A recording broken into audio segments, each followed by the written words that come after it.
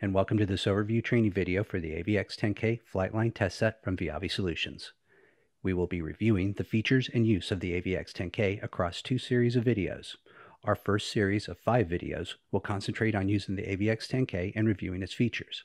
In this Series 1 Part 1 video, we will be taking a 360-degree product tour of the AVX-10K. Other Series 1 videos will concentrate on the user interface, system settings menu, and the tray menu. The last video in the first series will go over asset management, as well as firmware and software updates using the StrataSync system and a USB memory device.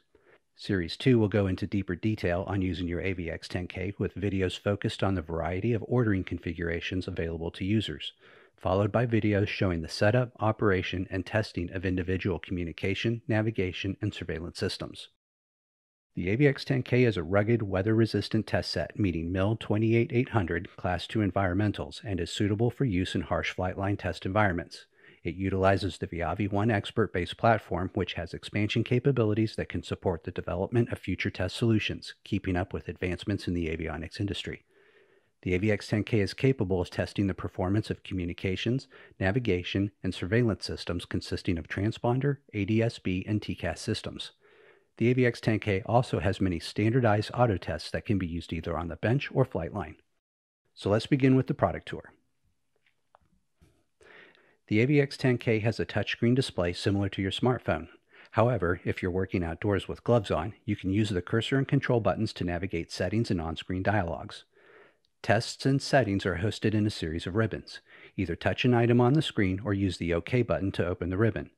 Tests are organized by the system tested up to and including the System Settings ribbon that gives access to items such as network, display settings, and updates.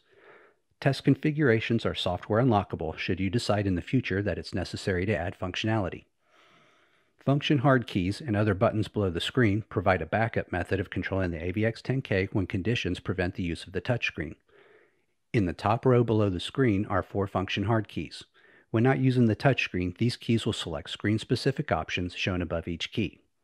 Below the function keys are up-down and right-left cursor navigation keys that allow you to navigate through the display options in the same manner as using the touchscreen. The OK button in the center of the cursor keys is your Enter or Confirm button. Below the cursor buttons in the lower left is the Back button. This is used to exit a menu or to go back to the previous menu or screen. If a field is selected for editing, selecting the Back button exits a field, canceling an unconfirmed change. In the center, you will see the Home button. Pressing this will take you back to the main menu. The Utility Tray button in the lower right corner opens the on-screen utility tray. Last, but not least, the Power button turns the AVX-10K on and off by pressing and holding the button for approximately 3 seconds. The AVX-10K uses many of the standard icons we've become used to for alerting us to the status of the test set. Along the top of all screens are the battery status and charging indicators. In the middle is the icon to access the utility tray. Swipe down or use the Tray button hard key in the lower right to access the utility tray. The view we currently see on screen is the utility tray.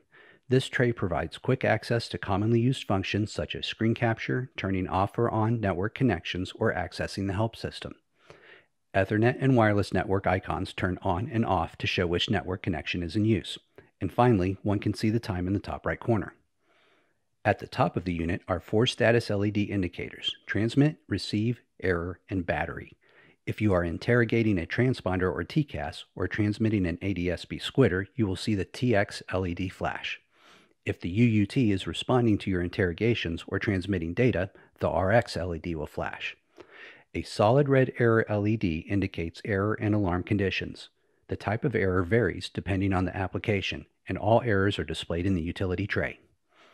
A multicolor LED indicates the battery status.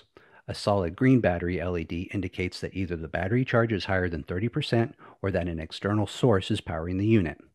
Solid amber indicates that the battery charge is getting low and that the charge is between 10 and 30%.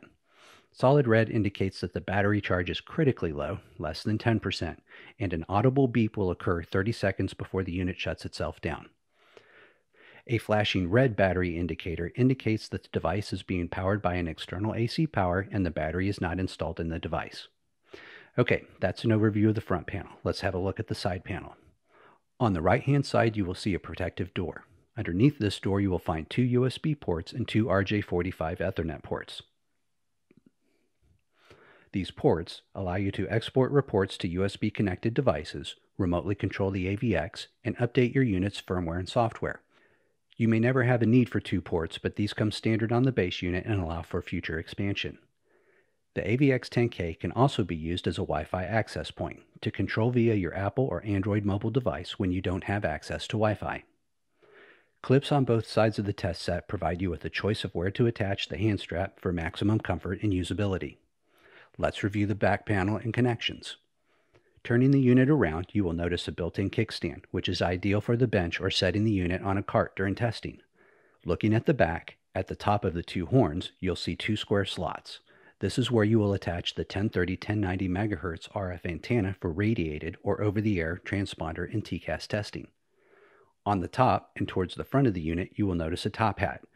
This is a built-in GPS receiver to sync the GPS timing and capture your geographic location for ADS-B reported position accuracy testing. Next, we'll look at the 3 TNC type connectors. Starting from the left is the SWR connection. This connector is a 10 to 1215 MHz port for SWR and DTF distance default measurements. The RFIO connector is for connecting to the UUT under test with a cable at the LRU or feeder line, or for connection to an antenna coupler such as the UC584. Finally, used to support transponder or TCAS testing, is a 1-watt antenna port for radiated over-the-air testing of transponder and TCAS systems using the 1030-1090 MHz RF antenna. This port is also used with the WIP antennas during Navcom system testing. This port may also be used for some applications using an antenna coupler if so identified in the coupler user's manual or procedure.